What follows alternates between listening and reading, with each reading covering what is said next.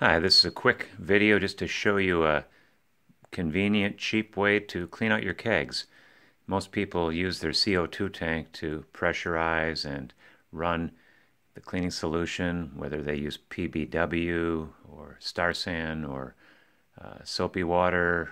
I use OxyClean, but when you're trying to run that through or the rinse water afterwards, you don't need to use your expensive, well, not expensive, but your CO2. Over time it becomes a nuisance to keep filling up those tanks, and you can just use your air compressor.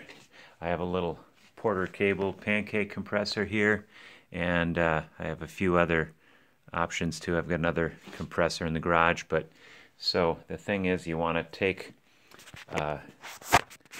compressed air fitting here that has the tapered fitting and attach that to it. Campbell Housefield compressors come with one of these things, and you can get this little extension in a kit or buy it separately, but that screws on there. I don't know if you can see it very well there, zoom in, but it's having trouble getting a good accurate focus on it. But anyway, that is only part of it.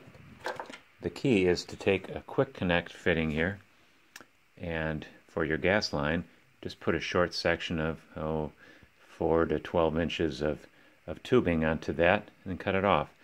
Then that will go onto your gas in right here. And once you have some cleaning solution in here, like I said, I use to do the main cleaning, I will run either PBW or OxyClean, which is really cheap.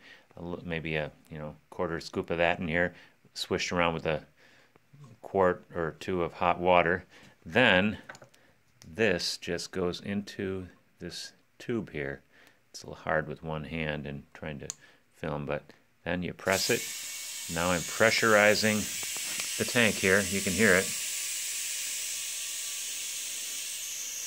If I pull this off, it's going to shoot air out here, so I'm going to pop it off here. And you can tell now it's pressurized. Then we can take it and using just a picnic tap again, you can run that cleaning solution right through, getting all your tubes cleaned out. And here we have one connected. So this will of course go to the out, and your picnic tap then can just discharge all the PBW or OxyClean or Star San, whatever you're running through there. I've already cleaned mine out, and this is just running some hot water through there for a final rinse. And then once it's done, you'll hear the hissing any second here, and that'll let us know that the tank's empty, and there we are.